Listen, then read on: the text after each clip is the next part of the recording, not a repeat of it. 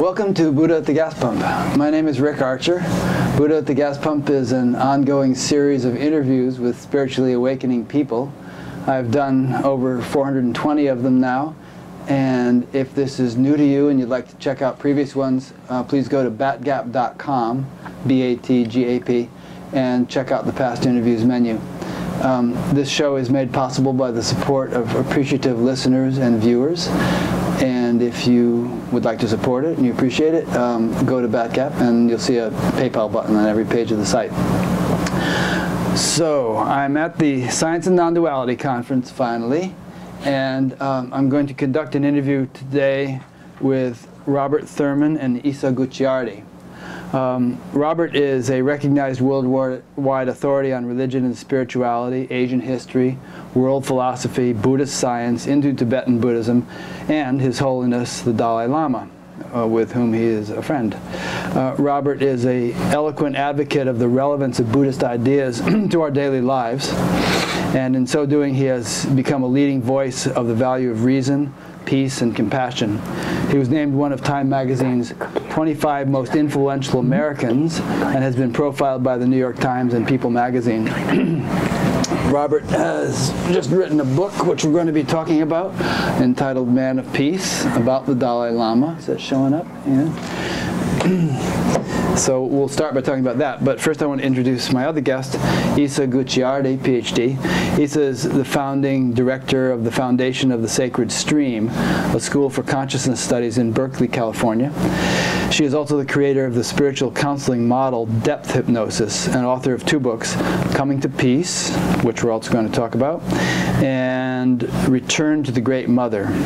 In addition to her teaching schedule that includes teaching classes in applied Buddhist psychology, applied shamanism, integrated energy medicine, and depth hypnosis, she has active practices in depth hypnosis and applied shamanic counseling in San Francisco, California.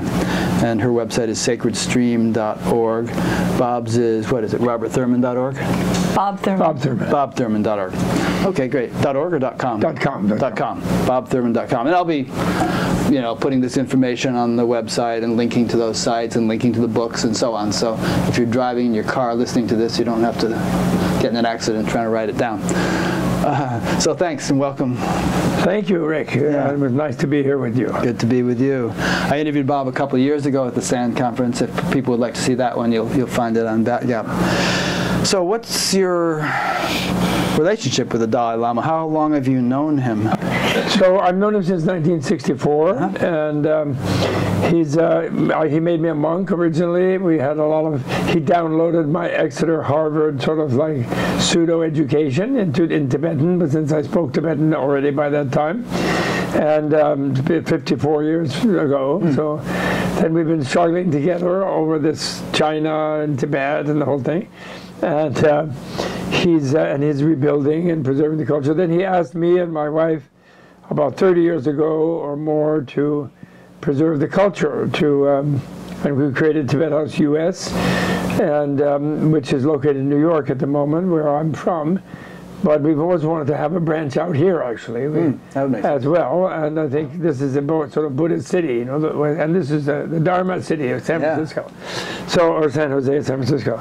So that maybe I'll do that before I manage to croak. Good. And because I'm not allowed to croak, he told me I can't croak until I'm 107 in his most venomous moment, and in his more mild moment he said 97. And then, but of course that's based on him promising to live to 113 or 103. It's a contest. What? It's a contest. No, not really a contest. It's just that his different lamas, who talk about his health and his energy and everything, they say he could live to that. Good. And then the Tibetans want him to. They won't let him off his hard working thing for them.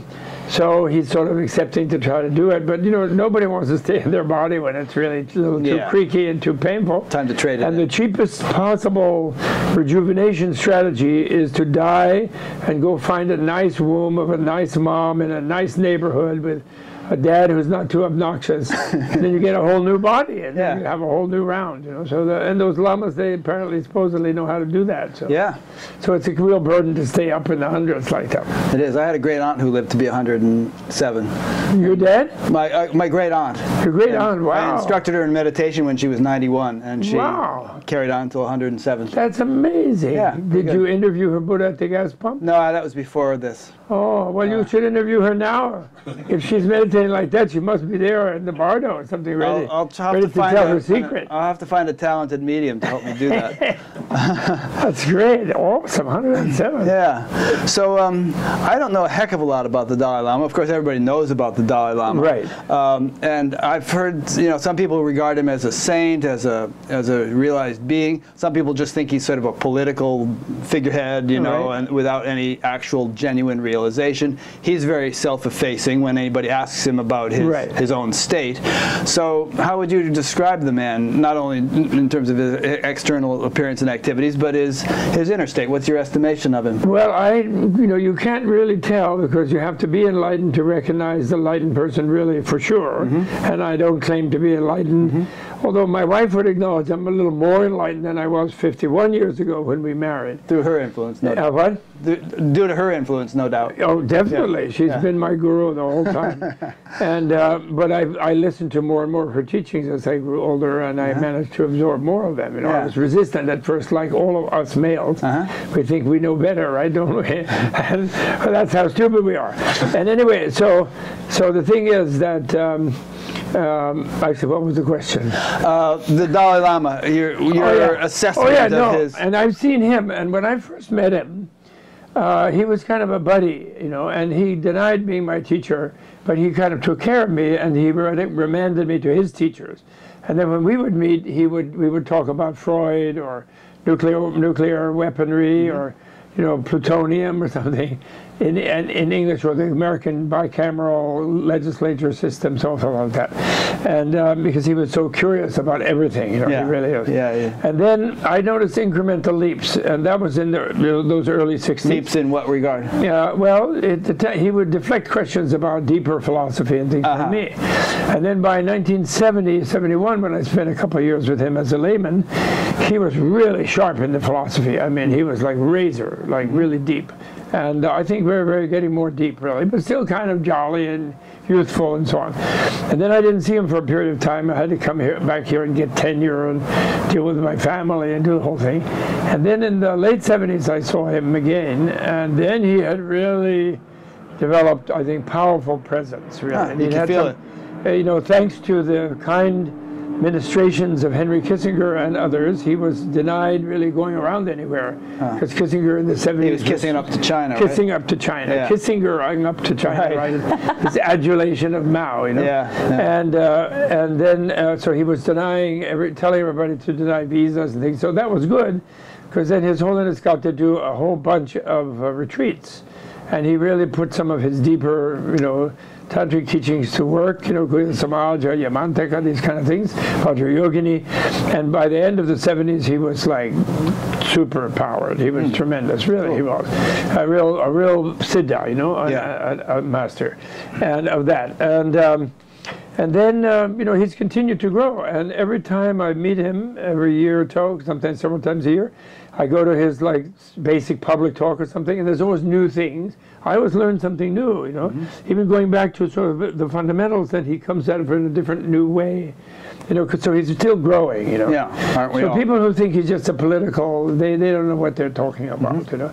On the other hand, part of the reason they probably do that is because they think that if you're enlightened in something, then you wouldn't care about the political, because you're way above it. Because they have some stupid dualistic idea about the spiritual, that it doesn't, they don't care about the world, which is totally ridiculous. Non-duality means that the spiritual is in the world, and if there's injustice and suffering here, that's all you're here for. Exactly. Otherwise, if you can just space out in bliss, you know, who needs it? You know? Who needs the world except that people need your help? That's the whole point. If you get a little edge on things, you know, and he does that, and he's really important. So this book I just did about him with 7 or 8 colleagues, 5 artists and a couple of other co-writers. Although I was the one who was present in a lot of the things, and also I've been studying it for 50 years. Oh, it almost looks like a comic book. He never, it is a comic book. Yeah, I see. So it enables people to follow his life in the context of how the planet has been, even in his previous incarnation since 1904. It really begins when the British invaded Tibet, which sort of started Tibet's engagement with the whole world, you know. And he's written autobiographies and stuff, but he never presents himself, like you said, he's very self-effacing. Yeah. So he's not exactly which is kind of a Buddhist tradition, isn't it? I mean, he's Buddhists pretty not lively, supposed to, like... But he's kind of humble. Yeah, yeah. And because he's a simple Buddhist monk, that routine he has. But actually, so he doesn't present himself as a heroic figure. And I was tired of that, and I wanted to show that. And I was also tired 2 books ago, or 2 or 3 books ago, about how people say, oh, nonviolence, oh yeah, it's all nice, you know, but they always get crucified or shot, or, you know, Martin Luther King, Gandhi, and they never really, and violence is it, you know, army, military power, you know, that's the whole thing. And then they say, and besides, in Tibet with this nonviolence, what have they ever gotten out of it? You know, like China's just crushing them still. Yeah. So my answer to that is, how are they doing in Afghanistan? Yeah. In Syria, in the Middle East, like anywhere. Vietnam, how was that?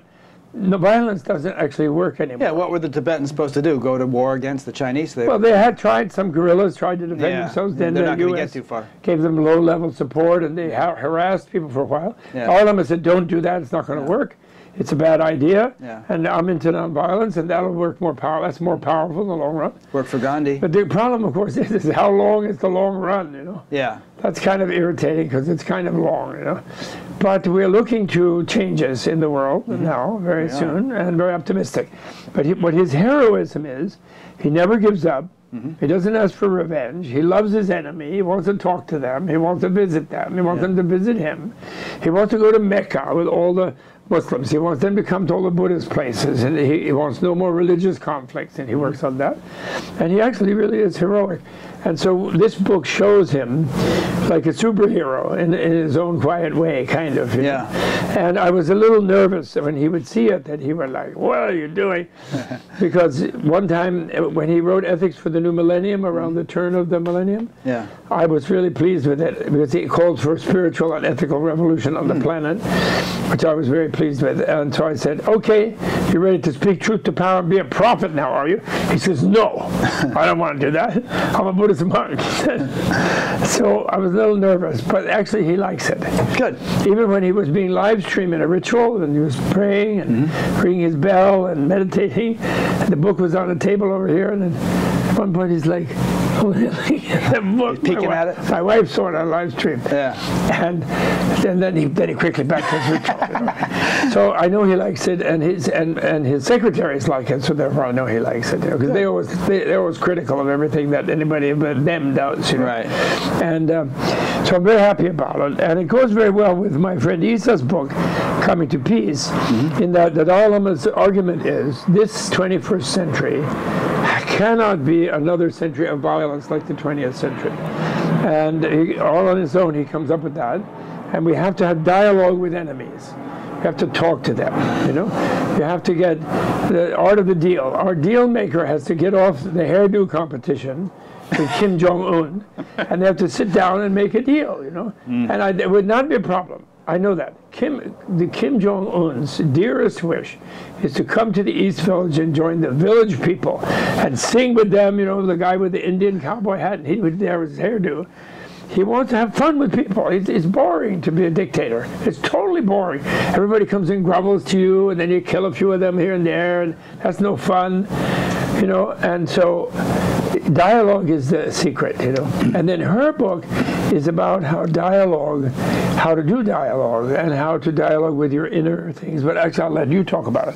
What about it? So your book, Coming to Peace, is the way, you know, Dalai Lama's way to fulfill Dalai Lama's slogan, which is world peace through inner peace. Yeah.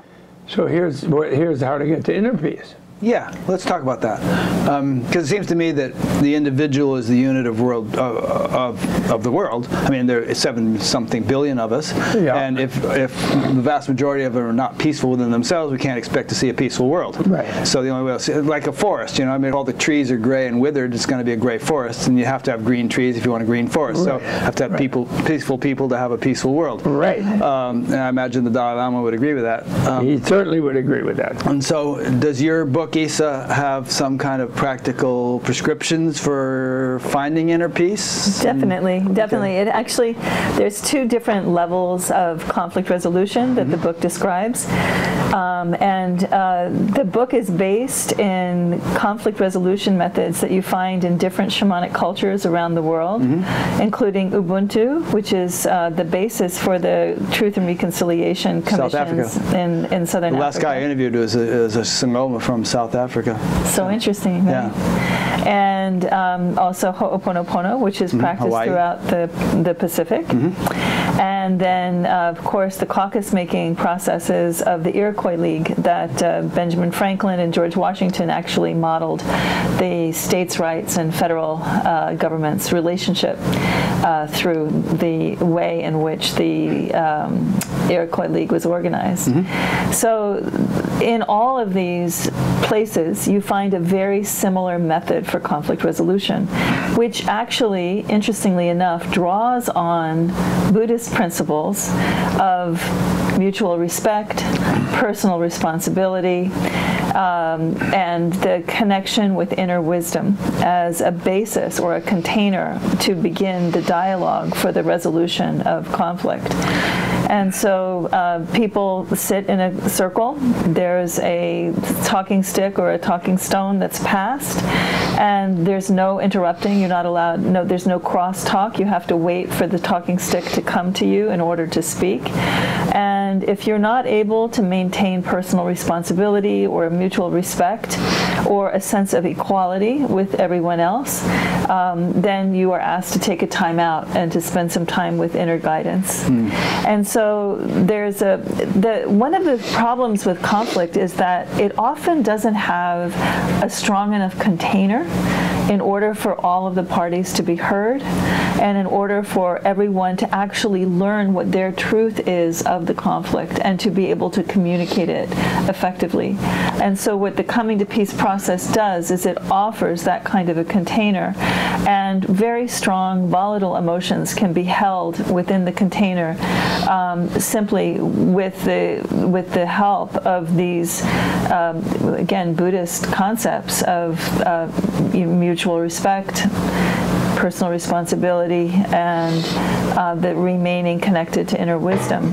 So the key elements of this container are the things you just mentioned: mutual respect, personal responsibility, and so on.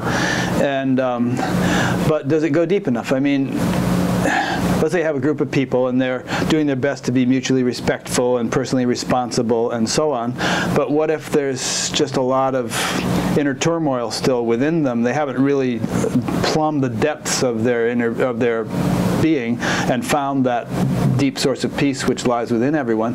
It still seems like you're still going to have a bunch of agitated minds sitting around doing their best, but not necessarily. No, the whole idea is to allow all of that agitation to come out. The whole idea is to have a container. So it gets purged, kind of? So it gets spoken about, and people then have their own, all of the other people that are part of the conflict then have their response to whatever the agitation is that the person is dealing with. So for instance, in Hawaii, when someone was physically sick, the kahuna or the shaman would not begin any kind of physical healing processes until Ho'oponopono was called, where all of the family members and community members came together and sat in a circle, and there was a question, who is holding grudges, what kinds of resentments are there, and that all goes around, and all of that gets purged, and then the physical healing can begin. That's pretty good. Yeah, I mean, I can think of groups of meditators who have been meditating for years or decades, who have presumably tapped into some degree of inner peace, who are still filing lawsuits against each other, stuff like that. Right. So obviously there could be something on a more manifest level that could be conducive to greater harmony and peace within even such a group. Well, clearly they haven't come to peace. Yeah. So, or they wouldn't be doing that. And you know, one of the issues. I mean, you know, we were just teaching this workshop on shamans and siddhas here at the Science and Non-Duality Conference, and one of the issues that I have as a longtime Buddhist practitioner, a longtime shamanic practitioner, is that there can be spiritual bypass with a meditation or a Buddhist practice that is not focusing the one-pointed focus that one attains with shamatha into a vipassana, a true vipassana type of process where you are going deeply within the self. Bob often calls it the diamond drill, using the mind as the diamond drill to go into the issues. And this is what the inner coming to peace process is designed to do. So one of the things that drives external conflict is internal conflict. And the inner coming to peace process allows for the establishment and the reification of different parts of the self that are in conflict with one another. So in an altered state of consciousness, people are guided to identify where they feel a particular point of view is established in their body, and another point of view is established in their body. They're asked to establish an image for each of these parts, and then the same dialogue that would happen between two people happens between those two parts. And so there's you can address deeply held conflict with this kind of method, and you can't really escape. You know, with meditation, you can often kind of space out, or you know, all you have to do is look calm, and everybody thinks you're calm. You know, and like, you know, and it's like, you know, it's like you really can't escape that when you're having a dialogue where both parties are required to tell their truth, to maintain personal responsibility, to offer a forum for the other party to be able to express what is true for them. Now you mentioned that this reconciliation of conflicting streams within oneself is achieved in an altered state of consciousness. What kind of altered state are you talking about? Well, people are assisted. First of all, one of the first things that happens, either in outer coming to peace or in inner coming to peace, is that there is a guided meditation where people are guided to connect with it's called a part of themselves that knows their own truth. And so that connection that kind of idea is a very shamanic idea, where you are connecting with an inner guide. And that becomes a safe harbor or an anchor for the conflict, to ground the conflict as it emerges. And then, again, in an altered state of consciousness that is attained with suggestions for relaxation and focusing inward into the body, the different emotions, the conflicting emotions, say for instance, in the inner coming to peace process that I describe at one point with a stepfather who was trying to establish more peace with his stepdaughter, he found that he had an inner conflict between two parts of himself that had very different relationships to responsibility. And one part was trying to take responsibility, trying to make things better for everyone, and the other part was resistant to that because it felt like he was martyring himself and abandoning himself, as it turns out. So he had all this kind of congestion, so that when he went to try to make things better for his stepchildren, he got aggressive and frustrated with them when they would not go along with his agenda, because it made him feel like he was failing to take responsibility. So I could read you what that dialogue looked like. It's an interesting dialogue between the parts. If you wanted me to, I could do that. If you like, if it's not really long. And while you're finding that, I mean, so are you saying that he went through this process and it somehow reconciled those conflicting parts within him, and then that resulted in a big change in his behavior and relationship with his family? It totally changed it. Yeah.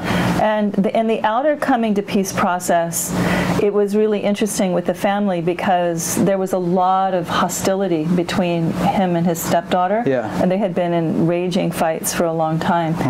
And one of the things that happened as the stick went around was it became evident that she called him a jerk, and he said he was sorry, and but she called him a jerk again, and it went on like that. But then finally he said, I realize that I get frustrated with you because I'm trying to make it better for you, because your dad is dropping out. And that was like this huge revelation. And she said, I think I'm angry at Dad too for dropping out, and we're taking it out on each other. And it wasn't until they had the time to go around and really let the aspects of their anger express themselves as strongly as they needed to, and that they were able to get to some kind of understanding about where the anger was coming from. This is good. A lot of people practice meditation sometimes for many, many years, and they kind of assume, or even are told, that just doing that is going to work all this stuff out. And then decades later they're still getting divorced and having fights and having this problem, that problem. So I really do feel that in many, many cases, if not all, some supplementary things like this are. Well, this is when shamanism. I'm sorry, go ahead. Well, I just wanted to say that's a fundamental misunderstanding in how meditation has been taught. In the Buddhist tradition, which is one of the master traditions of that, and I think Hindu tradition has the same idea. The thing that liberates you is not meditation, but wisdom. And that's a famous thing in Zen, if the six patriarchs and so forth. Meditating by itself does not get you there at all. You need the wisdom. And meditation, however, kind of prepare the ground for the wisdom. Well, wait, but there's three levels of the wisdom. There's wisdom born of learning, wisdom born of critical reflection, analysis, insight, and doubt, and questioning, and inquiry. And then meditation can become fruitful. And so the way it's been taught here is like just meditate without learning anything, and without really, debating, getting into yourself, using doubt to deeply go in and find out where the imbalance is. And especially having to do with the self, the sort of rigid, fixed idea of the fixed self, of the fixed self that people have, like I have this unchanging self, and that's just me, from whence their irresistible impulses come from. And the key thing here is the self, because even though you meditate and you suppress your normal thinking, and you get a little buzz out of that because your mind is quiet, when you get back engaged with people, then it comes back and your egotism emerges. That's the reason you have all these scandals after many years of meditating, because they refuse to learn something. And also in America, a lot of the people who do that are highly educated. They've been in schools for years. They've gotten PhDs and things, and they're still miserable. And so they think, well, all these concepts are useless, so I don't need to learn anything. And meanwhile, they didn't learn the right things about themselves. So meditating is a useful tool, but Buddhism, shamanism, these things are not just meditating. It depends on what you meditate is a neutral tool. Like in the military, you can meditate on being vicious and insensitive and killing people, and then you're better at it after you do it. Well, there you're talking about a contemplative form of meditation as opposed to one that kind of results in transcendence or samadhi. But it isn't transcendence, just shutting down your sense of your habitual sense unless you unravel it. Well, that line from the Yoga Sutras of, Yoga's Chitta Vritti Nirodha. It's the cessation of the fluctuations of the mind. It's a settling down of all the agitation to a less excited or least excited state. Yeah, well, that's nice, and as I said, it gives you a buzz. But the agitation, it does. And people think that must be enlightenment because they're not used to that buzz. Well, a taste of it. I say it's a glimpse of something. Enlightenment would be far more, mature development than that initial glimpse. But it doesn't come from just shutting down your mind. Okay. That's not enlightenment. That's just getting out of the turbulence of it. But the structures that cause the turbulence are intact down there. And that's why, people come in as narcissistic, egotistical people. They decide they want to be really hip and meditate. They meditate for long. They shut down their surface thinking about themselves as egotistical and thing. And in meditation, everything is cool. And then later, they go out and somebody like bangs into their BMW. Yeah, and it's like, and then they completely freak out because, and even they'll jump up 30 years later after meditating deeply, and they'll say, guess what? I really am great. I'm the greatest. And therefore I want to be your guru, and therefore I need 2 BMWs. Well, I can't deny any of that. I've seen it happen. All right. All that stuff. Whereas even a short meditation, even in a dialogue with your daughter-in-law or your stepdaughter and your stepfather, if you're being exposed, your inner habits and things, and you're dealing with and also you dissemble through the shamanistic idea that she's the master of, you disassemble the different components of the self, and the ones that are incorporated from some negative domineering kind of thing and this and that, and then you can debate between them in your mind, and then you can begin to find more openness in your mind, and then you could change much more quickly than 30 years, if you use your intelligence, and then harness the meditation to the intelligence after having learned something, not just suppress it. Yeah. So I'm listening to this, and I'm kind of put myself in the shoes of the average listener on this show, and they're thinking, well, this sounds kind of interesting, but what do I actually do? It sounds kind of complicated. I couldn't do it based on what I've heard so far. I mean, if somebody actually wanted to apply this in their own life, what steps would they take? Anyone who reads this book would have some ideas about how to do that. The steps are very clearly laid out. The way you set up the circle, the intentionality that everyone is asked to bring to it, and the method. Of course, it's helpful to have, I've had a lot of people try it without a facilitator, a depth hypnosis practitioner as a facilitator. Coming to Peace is actually the couples and family counseling piece of depth hypnosis, which is a transformational counseling process that I developed that combines shamanism and Buddhism with hypnotherapy and energy medicine. And hypnosis is meditation. Yes, it's an altered hypnosis. state. It's a form. It's like hypnosis. It's a different way to be applied more rapidly. Some similarities, maybe. It's interesting. I mean, I find it interesting that there's this hybrid kind of approach where various tools from various cultures and various times and so on are able to augment one another. Yeah. But, I mean, we call it applied shamanism because we're taking these ancient tools and we're applying them to the modern problem. Yeah. And we call it applied Buddhist psychology because we're taking Buddhist principles and we're applying it to the modern conundrum. I think there's really some value to this cross-fertilization idea. I mean, here we are at the Science and Non-Duality Conference where a bunch of scientific types are conversing with a bunch of spiritual types, and there's those two streams of knowledge have something to offer each other. And by the same token, what you're saying here is, shamanism and depth hypnosis and Buddhism and those things can cross-fertilize each other. So that's good. That's well put. And well kind of like in this day and age with all the communications that we now have, and none of these streams of knowledge is as isolated as it once would have been. Well, of course, in the Eastern thing, in the Buddhism is a kind of spiritual science. Actually. Yeah. And Hinduism too. You mentioned the Yoga Sutras, and when you say science types, you're assuming the materialist science types are the science types, but there's mental science types too. Sure. And one of the real big things, Dalai Lama is very big on dialoguing with the materialist sciences, but the dialogue side has to do with their sort of imprisoning themselves within their dogma of materialism. Right. They're all sitting there as minds engaged with exploring reality, but they're denying that they have a mind. They're trying to reduce it to the brain. Brain activity. It's the brain, or it's their biology, or it's their genes, or something, anything, that isn't their own mind that they can be responsible for. That's very, very key, And we used to teach a course at Amherst College when I was there called Darwin, Marx, and Freud. That was the absolute thing you had to do to be liberally educated. You had to take that course. And most of the liberal arts colleges have a thing like that. But think about it. Darwin, you're a helpless victim of your genes. You're running around dumping them somewhere, and then you had it, and then forget about it. Yeah. Then they go on. Marx, you're like a victim of your social position, and you just you're in your class, and you think whatever they think.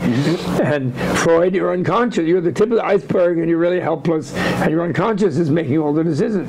So the supposed great modern individual is totally helpless. Yeah. And therefore, there's in such a bad situation that then when they hear, oh, meditate means shut your mind down, whew, then, anyway, my mind is an illusion. It isn't a real thing anyway, so I want to get rid of it. And they want to lose their mind. So naturally, they don't lose their ego when they lose their mind. They just lose the tools with which they can understand how the ego works. You know, but then that's okay, because you know our whole culture tells us that the whole thing is impossible anyway. Right? Kind of depressing. It's not going to end up, everybody's a bad president, so we have a really bad one, but the other one would have been no good too, so it doesn't matter, you know. That's we're brainwashed into thinking that the world doesn't work. Why we like the Dalai Lama, the man of peace, is that he keeps alive heroically. It can work. You know, my favorite thing in the Gandhi movie, which really happened in life. Do you remember that movie? Oh yeah. Remember the British guy, the little sort of popinjay guy with the riding crop, when they're having the negotiation in the House of Government? Yeah, I know. And the guy says, well, Mr. Gandhi, you really don't think after all we've done here that we're going to walk on out of India, do you? And he said, yes, that's exactly what I think. Actually, you could take a train, but walking will do the job. That's great. He just took it on a completely easygoing level. Yeah. And that's like the Dalai Lama. Yeah, we could have peace. You couldn't drop that bomb. Oh, you could stop saying these insults. Oh, you could do something. Yeah. You know, he's the person who keeps that alive. You know? Yeah. Like women in families, they keep alive the idea of dialogue, right?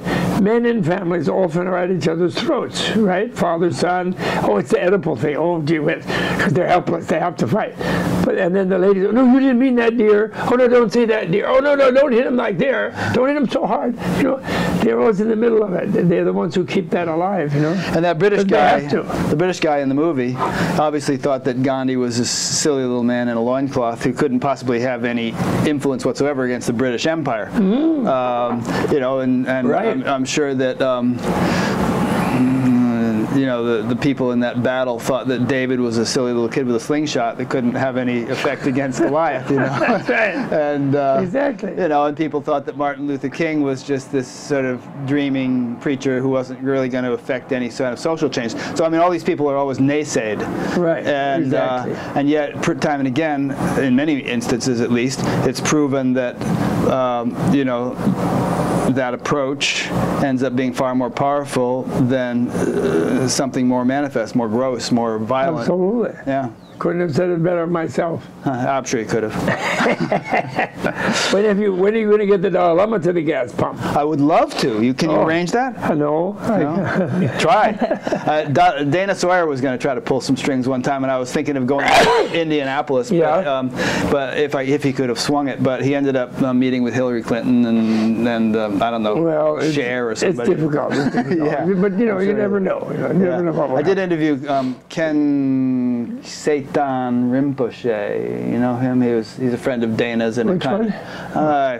KHENTSE. I don't know. He's a Rinpoche who was in the Dalai Lama's circle of. Oh, I see. Well, I'm not sure which one that is. Anyway, that would be a nice feather in my cap if I could. That would be good. Yeah. So, what else haven't we discussed that you need to bring? You were going to read a passage? Sure. Oh, good. Okay. So, this is after the coming to peace process with the family, where the stepdaughter and the stepfather realized that they were angry at the biological father, and they were taking the anger out on each other. And so Joel realized the stepfather's name was Joel, and he realized he really needed to understand the dynamics of his own inner conflict. Yeah. And so we used a guided meditation to help Joel connect with his inner wisdom. And once Joel connected with his guide, a yellow column of light, he continued the meditation to His guide was a yellow column of light, which just happened to be his particular vision that bubbled up. So that this is the aspect of shamanic practice that depth hypnosis makes more accessible.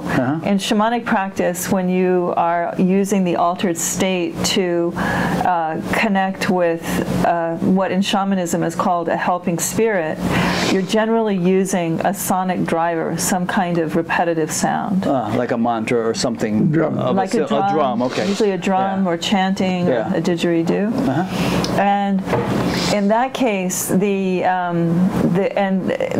helping spirits are generally understood to be forms of nature, the unseen powers like of nature. devas or entities of some subtle beings of some sort that are helping to orchestrate creation, that kind of thing? That kind of thing, and they usually take the form of something like the spirit of the tree or the spirit of the dog, or the kind of thing in Findhorn where they were actually seeing these things and interacting with them and that kind of stuff, huh? Right, the nature spirits, right. Okay. So in shamanic practice, what shamans do is they establish a relationship with unseen powers of nature that are then the basis for the work that the shaman does in terms of healing or divination or the guiding of souls. And it's actually the helping spirit that does the work of whatever the shaman is asked to do. The shaman really becomes like a channel. Conduit. In shamanic practice, it's called becoming a hollow bone. So, and in general, in shamanic practice, that process is accomplished in order to what is called gather power.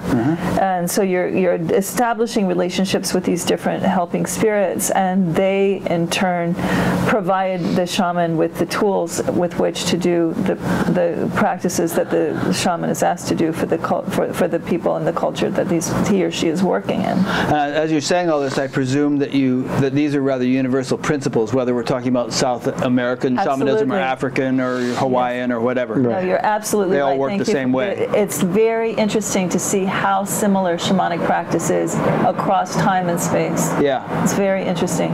It is interesting, especially since you consider that these cultures had no communication with one another, you know? Exactly. A good San Francisco psychotherapist. And I mean, of course, the common denominator here is the earth herself. Right? So, and a shaman's task is to learn how to speak the language of the earth, to understand her wisdom, and to bring it to bear upon the affairs of human beings. So, this is the whole process of connecting with inner guidance is for that purpose, for shamans. I kind of interrupted your reading. That's okay. That's okay. Well, I just wanted to ask, and we'll get back to your reading. Sure. But so, in terms of your background, how did you do some kind of apprenticeship with a traditional shaman? Multiple in different parts of the world, like Africa and South America and this and that. That's right. Well, you really made a focus of it, didn't you? I did, and I have a degree in cultural anthropology and linguistic anthropology, and that's as close as you can come to majoring in shamanism. Because you're studying indigenous cultures generally. That's cool. Yeah. So, but as I say, I've created this counseling model called depth hypnosis, which brings shamanic principles into the therapeutic setting in a modern environment. And sometimes I say that depth hypnosis is a good front end, because you can work with the principles of shamanism or the principles of Buddhism. For instance, the Four Noble Truths, the teachings on the nature of suffering in Buddhism, are actually used as a diagnostic tool in depth hypnosis. And practitioners are taught to learn how to identify where is this person attached, where is this person in aversion, where is this person operating out of misconceptions. And those are the places that the practitioner is trained to go for, to break up the crystallizations of thought patterns that are driving those aversions, those attachments, and those misconceptions. And that process process of breaking up those crystallizations is done in an altered state, because people's conscious mind would defend, of course. That's what people are all about, right? You know, their whole personalities are based on their aversions, their attachments, and their wrong knowings, and they have to be suffering enough with that in order to be able to allow that to be challenged. But even when that happens, they still need a little help, which is the altered state, getting beyond the defenses of the conscious mind, and then the establishment of a relationship with an inner guide to help support and ground that internal transformation process. So you know, again, you're seeing how depth hypnosis combines Buddhism and shamanism, but in terms of the guide, in depth hypnosis, it doesn't have to be in a form of nature. So we're adapting it to a modern time. So it could be a mythic or angelic being, or it could be a light or a sound that the person encounters, rather than having to focus, okay, I'm looking for helping spirit in the form of an animal, right? Yeah. I mean, it seems to me it would be more effective if you didn't have a preconception of what it was supposed to be, but just, you know, put yourself in the appropriate state, and then whatever came. That's exactly right. Yeah. And I infer from what you're saying that your approach doesn't involve entheogens or hallucinogens or anything. It's all depth hypnosis, natural processes. I mean, I always say there's nothing you can't do with the shamanic journey. There's nothing that you can't do with plants that you can do with the shamanic journey. The shamanic and you meant to say there's nothing you can do with plants that you can't do with the shamanic journey. No, there's nothing that you can. You're right. That's what you meant to say. Right. No, there's nothing that you can't do with the shamanic journey that you can do with plants. In other words, whatever plants can do, the shamanic journey can do. Yes. Put it in positive terms. Yes. Thank you. Well, that's like the same thing with meditation. It's the learning that is key to then the deepening of the experience through concentration, hypnosis, plants, whatever it is. If you don't have the learning and the orientation and the openness, then those tools won't work. Yeah. Or they'll take you in the wrong direction. Yeah. Have a bad trip. Nice. All right, let's get back to your story. I'm sorry for taking us off on a tangent, but that's okay. So what is Joel doing now? Okay, so he's connected with this column of light as this basis, this kind of anchor. And then he's in an altered state, and we identify two parts of himself that were with odds with one another over the issue of responsibility. Joel identified one part as a soldier that was located at the back of his head, and the other part as a red ball in his stomach. So here, that's the reification, because a lot of times we have this internal conflict. Go ahead, you were going to say something? No, I mean, you're interrupting yourself. Oh, sorry, I thought you were interrupting me. No. You're interrupting her interruption. Well, that is the MIT Media Lab definition of a good conversation. Oh, okay, good. A high level of mutual interruptibility. That's something they came up with there. Scientists came up with it. I'm sorry, go ahead. So I just want to know what happened to Joel. Yeah, well, you're going to find out. It's pretty exciting. So that reification of these different parts is pretty important, because a lot of times and reification, just for people's understanding, my own, means that it takes something abstract and makes it more concrete and solid and specific. Exactly. Okay. Exactly. And the reason that that's helpful is a lot of times we have internal experience that we can't really identify or know what it is. You know, he just felt, for instance, Joel just felt very congested and frustrated all the time, but he didn't know what was causing that. Yeah. And by finding one part of himself that had a particular feeling about responsibility and another part of himself that had a different feeling, reifying them and then having a conversation, that congestion became clarified, which is exactly what happens in external coming to peace circles. Right. People's congestion becomes clarified as they communicate about it. Right? Good. So the practitioner says, I'd like you each part to state your position on responsibility. The soldier says, it's important to take responsibility. You have to do your duty. You have to protect the weak. The red ball says, I am sick of responsibility. Give me a break. Practitioner, and how do you each respond to the other's position regarding responsibility? The soldier says, you are irresponsible. You don't have what it takes. And the red ball says, you are just a jerk Boy Scout. Every damsel in distress that comes your way tools you around. This is pretty much word for word what happened. Yeah. Practitioner, Joel, can you ask what the guide has to say about this situation? The guide, the column of light, says, I think it would be helpful if you both thought for a moment about the effect your words are having on one another. So there's an example where the two parts are given a timeout because they're like screaming at each other, right? Yeah. Which is what happens with conflict, right? Yeah. So there's a silence, and the red ball says, okay, I'm sorry. I just don't think you consider what you're doing. You just rush into the burning house without thinking about how the fire got started. Soldier, you have to take care of the problem. You can think about how it got started later. Red ball, I disagree. You need to think about how things happen. You just rush in and you always get burned. Soldier, it doesn't matter what happens to me. Red ball, yeah, it does, because what happens to you happens to me. Soldier, what are you talking about? Red ball, you are so busy going around saving every cat up a tree that you don't think about taking care of us. You are overweight, you're still smoking, and you don't exercise. How do you think that affects me when I'm trying to take responsibility for our health? You think I don't take responsibility? You need to think twice, buddy. So let me interrupt. So this whole dialogue is taking place in this guy's head. No, he's saying it out loud. He's saying it out loud as it happens. He's saying it out loud. Oh, okay, so you're recording it. Okay, I just wondered how this got recorded. No, he'd say it out loud. So I would actually be saying, Red ball, what do you have to say to the soldier? And soldier, what do you have to say to the red ball? And each time the guy would respond with one of these statements. And then he goes back and forth. Huh. And it's interesting because when we're out here, it seems kind of weird, to think we have these different parts that are going on inside of ourselves. But once you get into an altered state, and once you allow for the possibility that there could be multiple parts that are in conflict, it all kind of falls into place. And I mean, when I hear it, I think, well, I would really have to be in an altered state to come out with something like that. I'd never come out with all these statements, and I'm not that imaginative or something, so it's interesting. Yeah, it's not actually imagination. It's actually giving something words, real is being expressed. Giving words to something that was beyond kind of articulation. Yeah, I didn't mean to imply that he's just fabricating the whole thing out.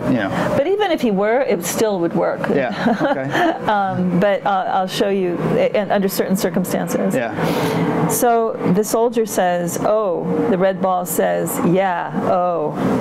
The soldier says, "Okay, I see what you mean," after a silence. "But I have to make things better. I have to protect the weak." Red ball, "If I hear that one more time, I'm going to puke." Protect the weak? Think about protecting us. Soldier, "Oh." Red ball, "Yeah, oh." There's a silence. Soldier, "I think I just don't know how to stop smoking, and whenever I try, you are not cooperating." Red ball, "That might be true. I think I don't cooperate with you on anything because all your schemes are so stupid.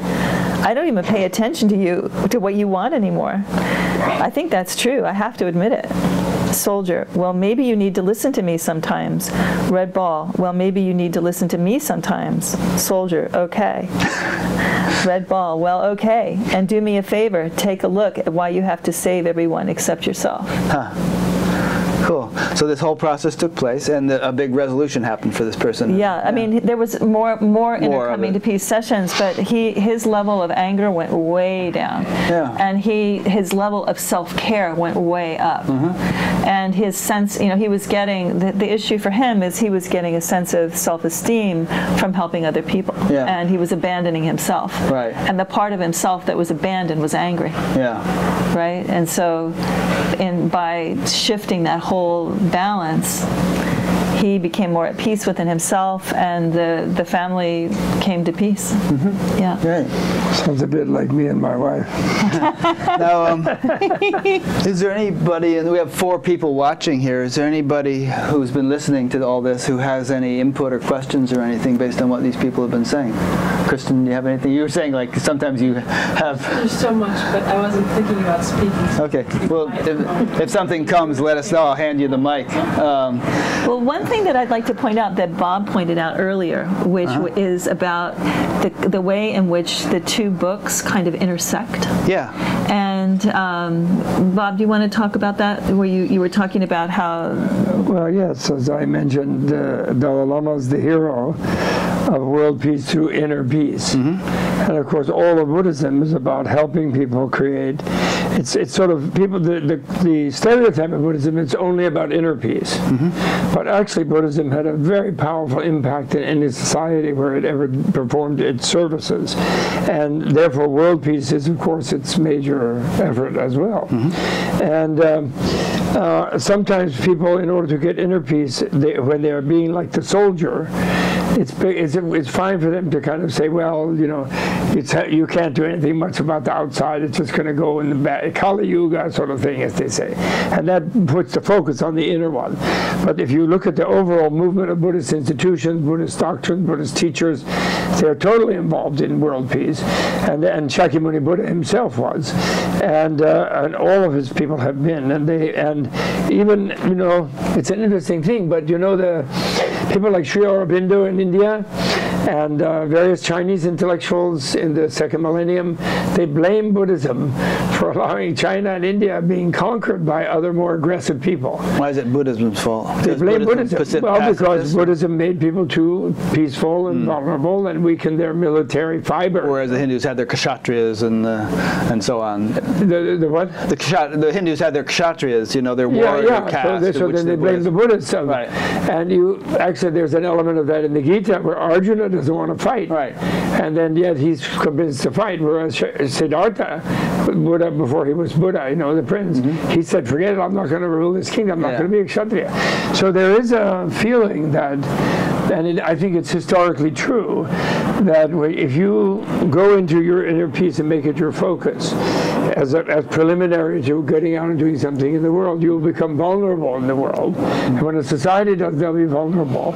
And in a way, you could say that the colonialism and the victory of the more barbaric Europeans over the Asians was Buddhism's fault, in the sense that they made them generally not perfect. Of course, nobody's perfect, but generally more peaceful. You know, Chinese invented gunpowder, compass.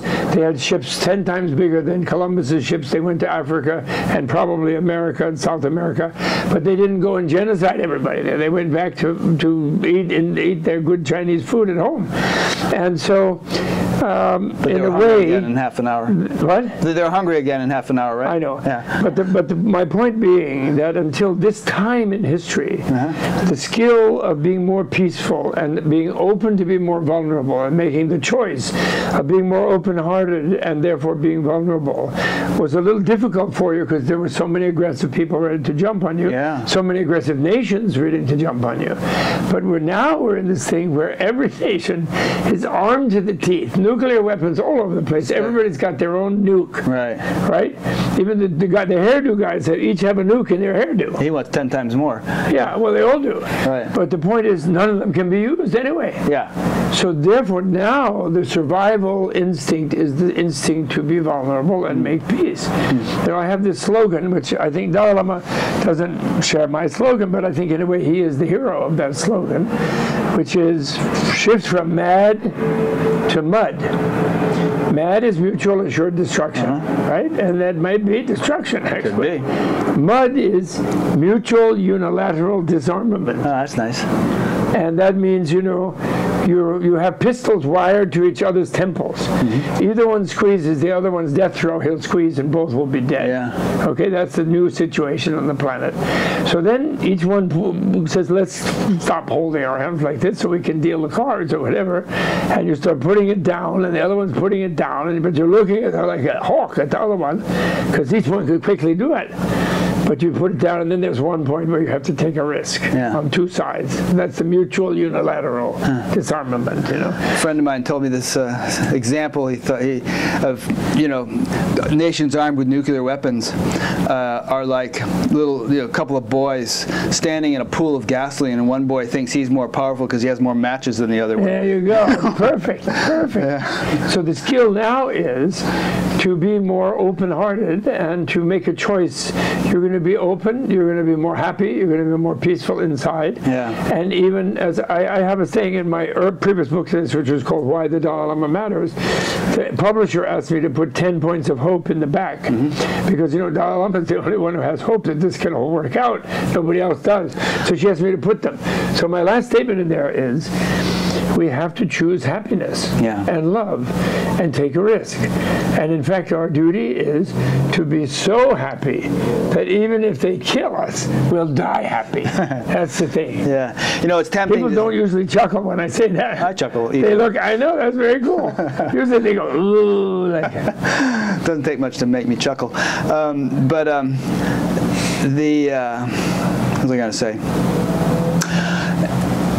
It's easy to. It might be easy to dismiss all this talk as being kind of pie in the sky. And here we are, a bunch of people sitting in a little hotel room talking about these dreamy things. Meanwhile, there's this big bad world out there where all this crazy stuff is happening. But I think that this thing is really gaining some traction. There's more and more momentum building for some realistic, very optimistic realization or manifestation of the kind of principles you're talking about. And it's a multi-pronged approach where all kinds of people doing all kinds of things are in a loosely confederated network contributing to a global awakening. That's how I take hope from the massive incompetence and pathetic nature of the leadership of these old World War II kind of machineries that are so destructive and so expensive and so wasteful. And I take heart that they're so hopelessly out of touch with what's really needed and what actually most of the people in the countries really want. None of them want a war. None of them want this fuss. They want to read Man of Peace. They want to go to a conference. They want to have a little chocolate. They want to have some little fun and watch The Matrix. Enjoy their lives. Right? And so the point is that the democracies are not working. And therefore, there's even a theory like the dictators are saying, see, we're much more effective. And they're not working either. But actually, their people are ready to blow up at every minute, and they have to keep them all in their gulags at all times. So the point is that, there has to be this turnaround, and I think it's happening, and it has to do with the raising of consciousness of people, and the fact that, you can watch somebody puke in Beijing because it's too smoggy on Facebook, and 10 million people can watch them puke and then realize, gee whiz, they're getting sick over there, And the Beijing people can see us all sick with because we are freaked out by, we have a weirdo in the White House, and we're completely panicked about it. So somehow we have to, all of us, to stick to whatever it is that makes us happy and develop our inner peace and see that as part of creating outer peace, and also be active and vote and get back to House in 2012 and send, McConnell, Ryan, Trump, Pence, all of them off to a spa in the Baja, to have surfing lessons and massages. Last time I spoke to you, you said Harvey something Weinstein about send him down there for some real Moroccan therapy, so he can have a little fun with a rubber doll and doesn't and really feel something himself and doesn't have to grab everybody and molest them.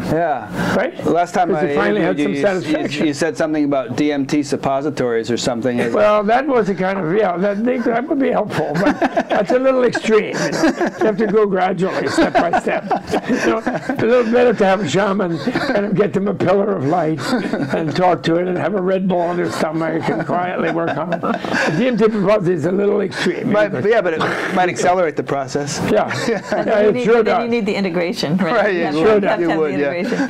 Which actually, coming to peace process works well with that as well, to help integrate when you have big spiritual emergency kinds of problems. This kind of process creates the container to be able to look at that as well. But Bob, I really think that when you're talking about the possibility that people are turning toward peace, the most wonderful thing about this book is that it gives them a template for peace, because in describing His Holiness, you have really shown how a being develops the courage to be able to face down these forces of war. That's right. And he's a happy camper, He takes pleasure in small things. I almost fainted. There's a small thing of him on YouTube. a short thing, and he's talking to, there's a lady, a wonderful, I don't know where it is, it's some sort of peace conference. Yeah. And he's on the stage with his translator, and there's a lady who's a moderator over in the corner. And they're kind of chatting about, you know, she's asking me, like, what about you, and this and that. And then, I don't know how we got into that. This is the Dalai Lama, the holy Dalai Lama. And he's sitting there, and he always puts a funny hat because he doesn't like lights on his face, you know. He's sitting there with this funny hat, and he says, well, you know, one thing, he says, when I travel around a lot, you know, and eat all different kinds of food, then sometimes, you know, you get like gas in your stomach. And then he says, in an airplane, he said, it's kind of embarrassing, you know. People are all around.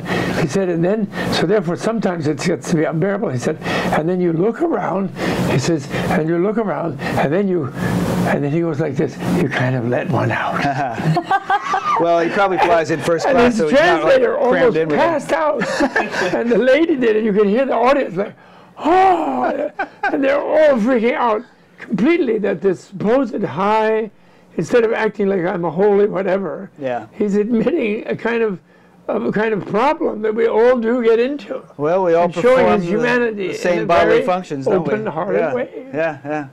I almost fainted myself. It's kind of healthy, I mean, to realize that, I mean, you know.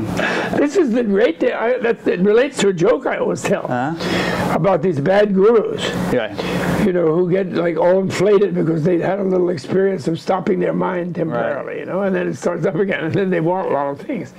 And you know, then they get trapped in Zen, it's called. They get trapped in the demon ghost cave of thinking that they're enlightened. Right. And then once that happens, as I say, they get really, it's a trap, because then, you know, you have to fart Chanel number 5. And if you fail, you have to rationalize it. Right. And you have to beat up your followers, so they have to pretend it is Chanel number 5. But meanwhile, it's some sort of stinky thing in reality. But you can't admit to that because you're enlightened. You know? And some false view of what enlightenment is. Better to be humble. So that's why I said Dalai Lama is a true practitioner. Yeah. And he really shows that you can be there and you can care. And then also, you know, the thing, I'm also fed up. The thing about, oh, but what's it getting? The Tibetans are still being crushed and all this, and that's true. So what's this nonviolence? But my answer to that is, how are things in Afghanistan? Right. How's the Middle East doing? What did violence do for What them? is violence doing nowadays? Right. It can't do anything. Yeah. It's completely ridiculous. You know? It's a complete waste. And, you know, it's just hopeless, you know. Yeah. So, you know, he says long-term thing. And nonviolence, that's the great thing about nonviolence, is when the violence you're receiving is sort of absorbed, and then you keep coming back, and you want to have a conversation, and you want to talk, you want to have them see a pillar of light, or whatever it is, you know, then there's no further wave of it, you know. There's no vicious circle. It stops the vicious circle. Yeah. That's why Buddha and Jesus and Confucius and all of them, Isaiah and Zoroaster and Socrates, they were all really on top of it, you know. They were not unrealistic, idealistic. They just took us a few thousand years to listen to them, that's all. Yeah. You know? Did anyone think of any questions they wanted to ask or anything? Do you have something? Appreciate. What's the question? No, I didn't have a question. I just had a deep appreciation for what you've been speaking about of bridging the inner world and the outer world, and that there's no difference between the two, and that your book is addressing the inner world, that when it's addressed impacts the outer world, and that dealing with the outer world still impacts the inner world, and that relationship between the two. Thank you. And then the other piece about what you were sharing in your book, and then your comment about the shamanism or therapy or hypnosis and all these different things coming together, is that, well, yeah, and that in my experience it's all the same thing. And so it's not so much different things all coming together, it's just the truth of the nature of human capacity and consciousness at play with itself. And that because we do have all these different avenues for communication on all these levels, that this kind of thing is coming forward, you know? And in my personal experience. It's just what's present. All those things are all in union. So it's just so exciting for me to be present and to see the inner and the outer addressed in these books and in both of you, and the beauty that's here, both in what you're putting out in the world and the inner relationship that's also happening. So just total appreciation. Thank you so much. Yeah, thank you. Say something, Sean? I have a question. That was Kristen Kirk. This is Sean Webb. I have a question for Isa. So I'm really interested in the content of your book now, and I'm going to pick it up and read it. But the multiple voices speaking to each other in the one mind, we have the scientific proof that there are, split brain patients have multiple levels of consciousness that come to completely independent answers if you ask them the same question, and psychological sciences has proven we have multiple levels of that consciousness, and so it's certainly scientifically valid that multiple voices can exist within one human mind. And even like my friend Miguel Ruiz Jr. He's told me this. They have a word in the Toltec tradition called mitoto, of the 1,000 voices inside your one mind.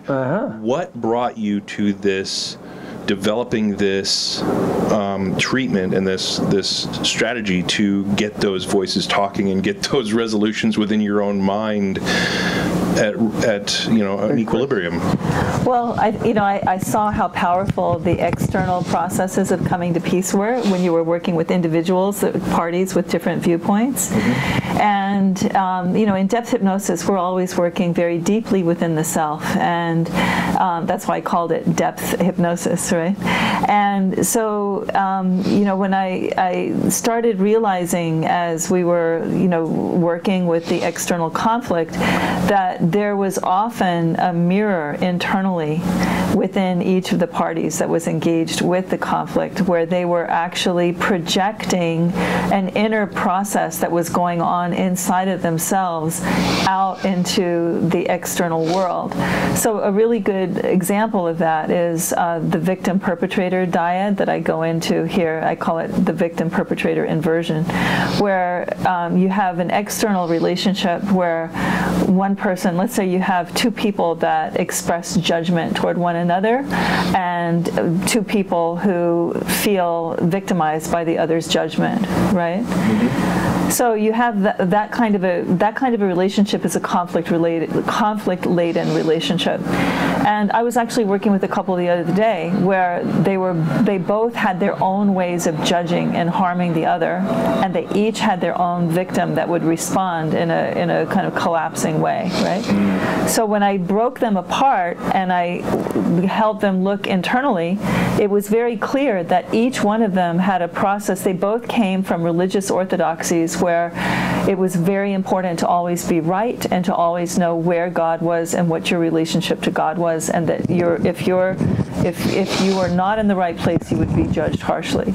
So they had grown up with these religious orthodoxies, and they had developed these internal judges that were trying to keep them on the straight and narrow, and then they had these parts of them that were receiving that message of judgment, which was almost always pejorative, and they felt victimized. So they had each of that had that going on inside of each other, and they would take turns projecting the victim out onto the other at one moment, and projecting the judger out into the other at the other moment.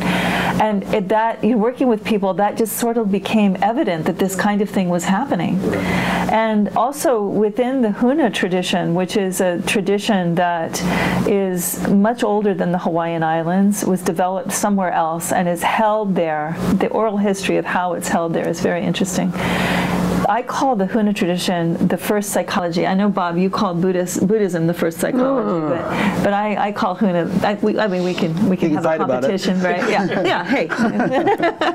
And but in that particular psychology, the definition of the self is that the human being consists of two spirits who come together to evolve in a single physical body, sometimes with the help of a third spirit.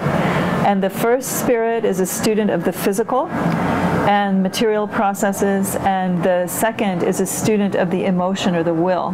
So you have a roughly mind-body dyad there, roughly. And the third spirit, which participates in different ways with different individuals, is the guide or the higher self, right? And some people are connected to that and some people are not. And in Buddhism, that would be expressed as the Buddha nature, right?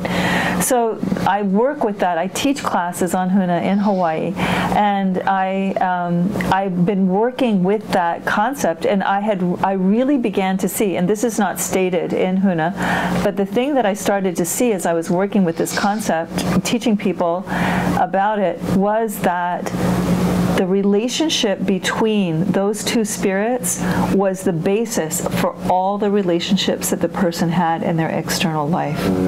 And that was like really revelatory for me. And that I saw that the external relationships offered information about the nature of the relationship between those two inner spirits. So it became really evident that there was really very little boundary between the internal world and the external world. And that's, you know, Bob, when you're talking about the self becoming, you know, you become identified with this much larger experience of the self, where you are, you know, you are more at one with other people's experience, and you identify that experience not as separate from your own. Mm-hmm. This model that I just described, it really is the nuts and bolts of what you're talking about, because it becomes very evident that there is no, there are boundaries between parts of the self and other beings, but they're just connecting points, actually. They're not actually boundaries, right? Mm-hmm. And so not rigid. Right, exactly. And so, you know, the definition of the self telescopes out immediately externally, and it also telescopes deeply inwardly. And pretty soon you realize that this process of relating is just this major pageant of consciousness at play. And you know, so you telescope it out that way, but then you bring it back down to the parts, and then how are we relating? I'll be doing a talk on this actually tomorrow afternoon. It's called Relationships and Karma. Oh yeah. So I read the description of that. It sounds interesting. Yeah, I'll be doing a talk on that tomorrow. So stay tuned. Cool. Well, anybody else have any comments or questions or anything? Well, just to say that. Oh, wait a minute. Hang on. I just want to say I disagree. You disagree? I very much agree. Oh, you very much agree. Okay, great. David Buckland, you want? Do you have any experience of applying these techniques for healing on social or political levels? Yes, often. I'd love to hear you address that. Often. Actually,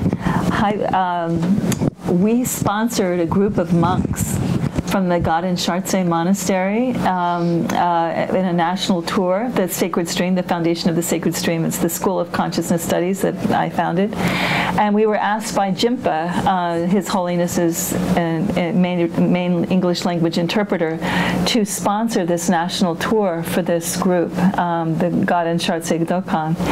And so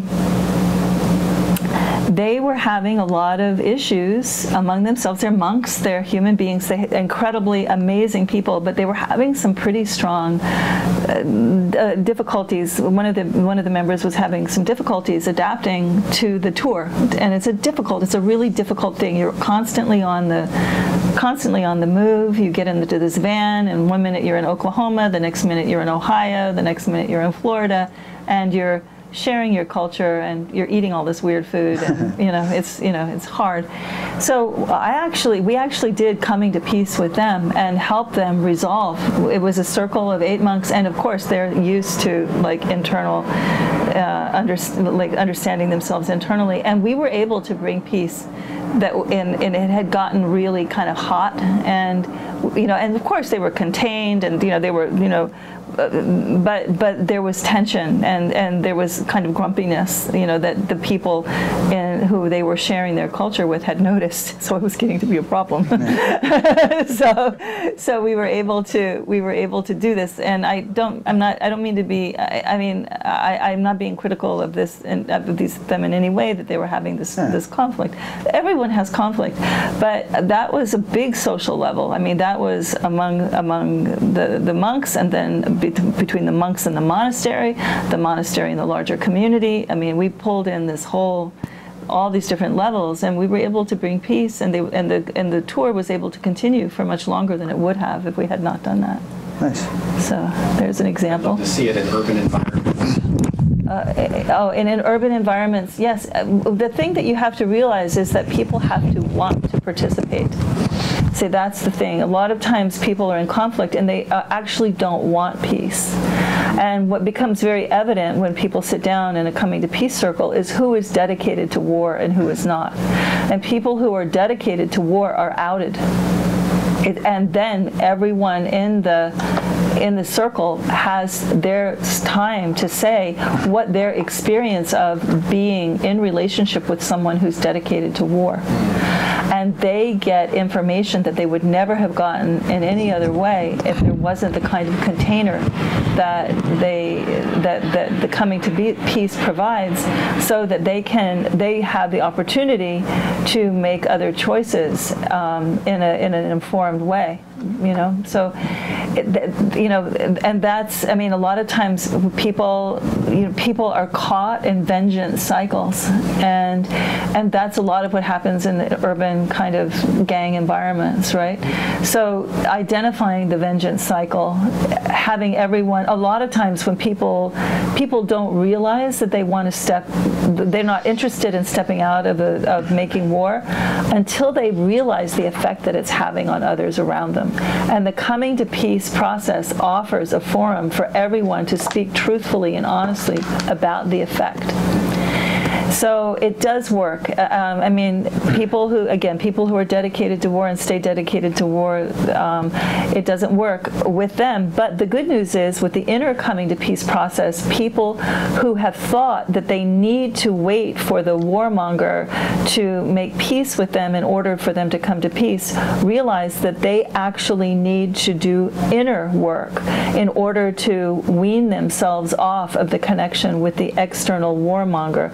And they can do that work within themselves and free themselves from grudges, from vengeance cycles, all kinds of things, without the participation of the person who's generating the negativity, which is it's a revelation for a lot of people. They think that they have to have the participation. They think they have to have the forgiveness, for instance, of someone they may have wronged, or they think that the person that person has to grant them forgiveness.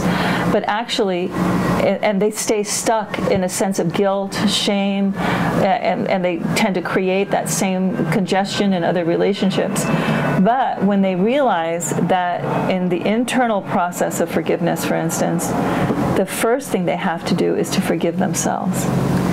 And so then all of the noise about getting the other person's forgiveness dies down as they deal with their own inner resistance to forgiving themselves. And then those parts have the opportunity to speak to one another, and they are able to free themselves from the tyranny of someone who would not forgive them, and as well as freeing themselves from the tyranny of their own lack of self-forgiveness, right? So, yeah, hopefully that was helpful. Okay. Hey, Bob, there's a few questions that somebody emailed me that they wanted me to ask you. They're unrelated to everything we've been talking about here, but maybe you'll find these interesting. And if you think it's sort of too arcane or not interesting, we'll just skip over them. So the first one is the Tibetan Buddhist Yogacara view more or less equivalent to the view of Advaita Vedanta? Is that any interesting question? That's really a completely different sort of area. I told you it was going to be different, yeah. But the Yogacara view is the idea that everything in the world is mental. Okay. Basically. That's what they mean by projection that. Of our minds? Yeah. And but there are other people, and then so lots of minds are projecting different things, and those projections are intersecting. Yes. And in a way, with the centrist view, which is the other big Buddhist view, middle way view, centrist view, doesn't really reject that, but it just says it's not convenient to think of it as only minds. The minds interacting with the physical also, and you know, it's a very deep thing to see things as really because if you see everything made by your mind in one way, of course in interaction with other minds, it makes you more responsible for how they are. It's a way of taking responsibility for shaping what happens to you, you know, and not just externalizing and blaming other people for it happening to you. Yeah. And Advaita Vedanta is similar, but you know, the Hindu thing is actually based on both Yogacara and Madhyamaka. Actually, the Buddhist one is actually the one that generates the Advaita Vedanta. The grand teacher of Shankara was one man called Gaudapada, and Gaudapada salutes the Buddha before he salutes Badarayana, who wrote the Brahma Sutra, and all the techniques developed by the Madhyamakas, the centrists, and the Yogacara or Vijnanavadins, Asanga, are used in the Vedanta. And so they're really pretty similar, except the one thing is that the highest achievement the Hindus, the Brahminical Hindus say, is Nirvikalpa Samadhi. So actually they're like the Theravada Buddhists who think that nirvana is a state outside of the world. And so so Advaita is also different from Advaya. Advaita is a past passive participle, so it means the undoubled reality, you know. So it's only the absolute. You and Brahma are there. And if you're a Brahmin and you hear Tattvam Asi, then you and Brahma realize that all this world of suffering is nothing but a dream of Brahma's, and is unreal, and is an illusion, it's Maya. But the Buddhists never say it's only an illusion. They say it's like an illusion, yes, so it's very close. But they also never say that the ultimate reality is something apart from the relative reality. Non-dual, not undoubled, but non-dual means that the absolute is the relative, actually. That's what emptiness means. Instead of Brahma up there, it's emptiness everywhere. So Brahma is also just another relative being, although a vast, huge one. So, and this connects to social issue. The Brahmins are Brahmins. They think, well, I can't really help all those untouchables, and the dogs, and the cats, and the women, and this. But we Brahmins, we're one with Brahma, if we know that. And maybe karmically, then they can rise in caste after many lifetimes if they serve us. But they don't even get into that, really. And they don't like, for example, the karmic thing that you can be reborn as an animal. If you behave like an animal, you're likely to become a rhinoceros again or something, or a tiger or a lion, if you're a killer, you know, because that body is more suited for killing, you know, like a tiger, you know, tigress, actually. The tiger males are lazy. And so the point is, the difference has to do, therefore, with wisdom and compassion.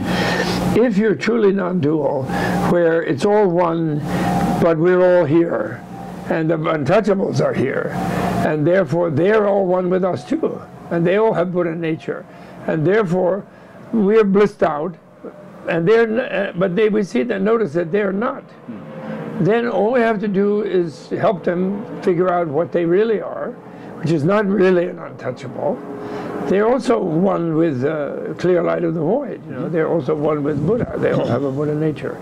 So there is that difference, and you see it reflected in Indian society. And it explains why, when the Muslims destroyed Buddhism and monasticism in India, although the Hindus came up with monasticism, before that monasticism is illegal in India. You understand? You have to be a householder at some stage.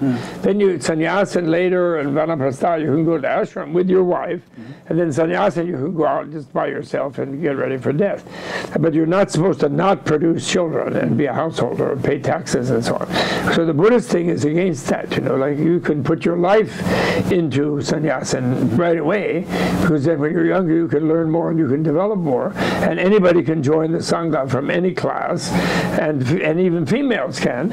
Although Buddha was hesitant about females, and people wrongly think he was, because he thinks that females are less liable to enlightenment. But actually, he didn't bother to do that, because they're more quick to enlightenment, A, and B, they're the slaves of the males in the patriarchal, Brahminical Hindu society.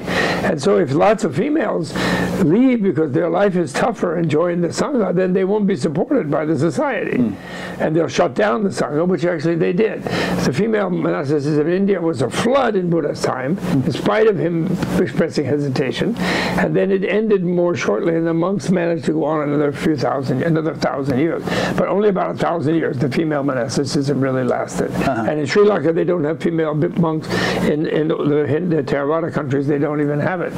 There's some kind of novice, or some kind of like just they're waiting on the male monks, just like they were waiting on the householders in the house, you know.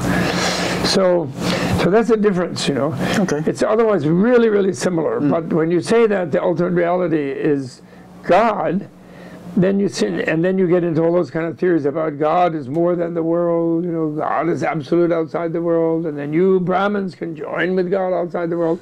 It's like the Brahmins desperate not to have to go back in the kitchen. The Brahmins not wanting to be women and have to have babies. They want to just be pure, clean Brahmins, you know. And even in Sanskrit, Purusha, for the soul, you know, in Sankhya dualism, Purusha also means a male. And then the female is associated with Maya, you know, with the illusion, you see. And whereas in Buddhism, they'll only say like illusion. Right? Even in Vijnanavada and Yogacara and Madhyamaka are not different about that. And so the Buddhists are pests, because they say, yeah, sure, you can have Nirvikalpa Samadhi, but that's not the absolute. Unless you can have Nirvikalpa Samadhi right here and now, while working in a soup kitchen among untouchable lepers in Calcutta, and be feeding them as being one with Brahman, all of you. And if you can do that and be in Nirvikalpa Samadhi while you're feeding the lepers, be my guest. But if you want to have Nirvikalpa Samadhi in a pure state outside and leaving the lepers to fend for themselves, there's something dualistic about that. Yeah. Right? That's the difference. Okay, good. Second question. There's three of them. What is the purpose of reincarnate lamas? Is this just a political organizational phenomena? That is something that has practical value only, or is it real in the sense of reflecting actual yogic or enlightened power? Right. Well, everything relatively real is only relatively real. That's the great thing about Buddhism. It's all theories about relative things are relative, which doesn't mean there's not true and false, but it's only relatively true and relatively false, not absolutely. Right.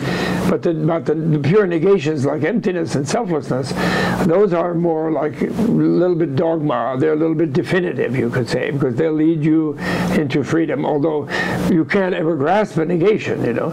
It's just you don't find what you're looking for that was negated, and then your mind is open to whatever else there is. So that's a kind of wonderful Buddhist scientific thing, like all rules and regulations are kind of good for specific situations, right? Yeah. Now, I will tell a funny story. There's one Lama who was not a reincarnation, an official Tibetan reincarnation, but he was a great teacher and Lama. His students really loved him. He actually sat in clear light for a few days when he died, so he'd been doing esoteric stuff too, which they didn't realize. And they asked him at one point, they were feeling devotional bhakti, and they said, Geshe-la, you're so pure, so kind, and so intelligent, and so great. How come you're not a reincarnation? And he said, well, I always wanted to be, but all the good ones were taken. Which I really like. So the point is, yes, of course, there is a definite type of being who has gone through their unconscious and is not driven by blind impulse, blind lust to be reborn in a womb or as a human or as anything, you know. And they could just float in space forever in a way as far as their own drives go.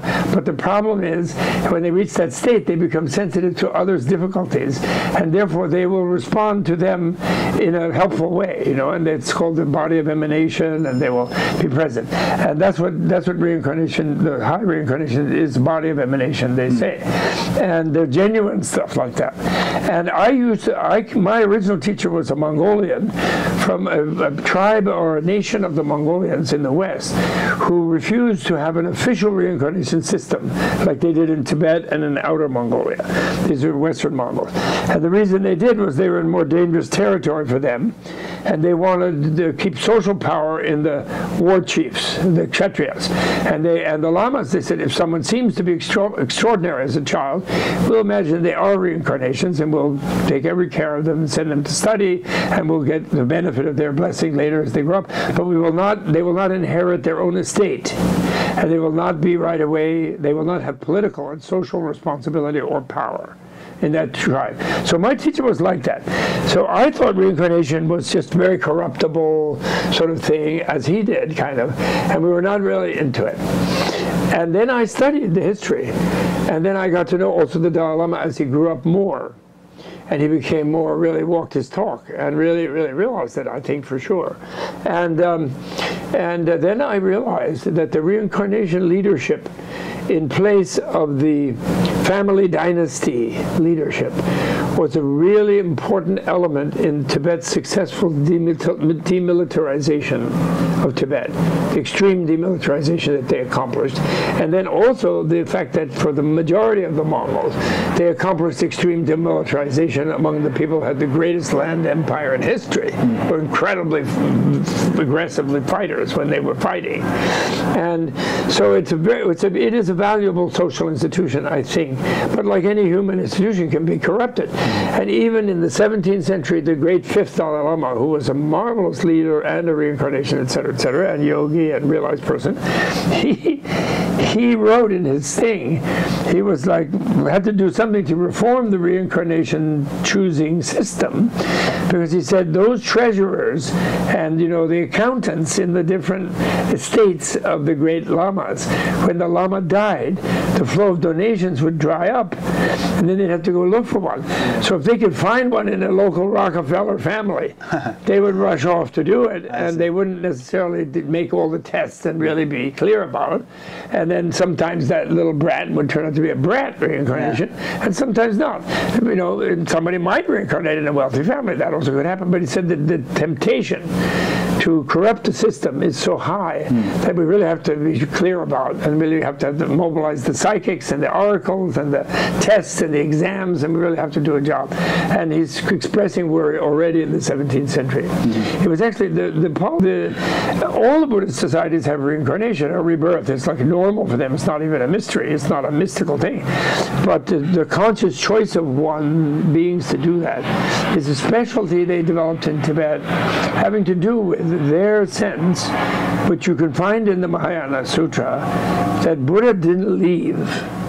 That a Buddha can't leave the human beings or the animals in suffering states without enveloping them in their full attention forever. And for the Buddha, forever means the future moment is right now too. So they're not abandoning anybody. Their bodhisattva vow would be broken if they did. And the Tibetans more emphasize that. So the idea that seemingly ordinary persons could be actually Buddha emanations.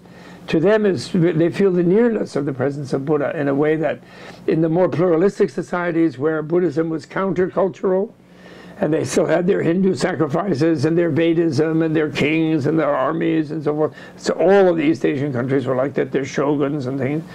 Then they couldn't really go that far with it as they did in Tibet, So Tibet really became the ultimate Buddhist social experiment, and therefore took to all the Indian Buddhist teachings, monastic, universal, messianic, I call them, or universalistic, and esoteric, super neuroscientific, inner chakras, and that whole thing. Took it to the extreme, and they kept it alive, and then it was broken open by industrial militarism. We don't blame the Chinese. The Chinese were just imitating the West with Marxism, then imitating the West with industrialism. Before that, on horseback, nobody could settle down in Tibet. No way. It's like 3 miles high. The horse will say, "Get me out of here, give me an aquelark. I'm having mountain sickness." The horse. So they couldn't go up there, but with trucks and planes, and they did it. And they're futilely trying to colonize, but they're not going to be able to live there because they can't import more air, except temporarily a little stuck on some things, that oxygen level. And the women can't form placenta in the womb. They don't have the body chemistry. So that's why it was empty, that plateau. Interesting. When all those Chinese were like overpopulating all their valleys. What do they want the place for? What? What do they want the place for? Well, it gives them, they wanted to be like a global power, rival Russia. The Manchus did, the Manchu Empire. So they wanted space in Central Asia.